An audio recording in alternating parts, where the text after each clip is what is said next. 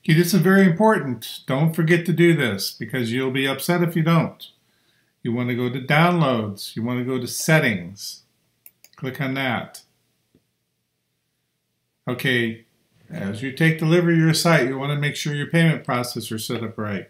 Go to Payment Getaways or Gateway. See it's set up for test right now. Select PayPal Standard. Okay, save that change.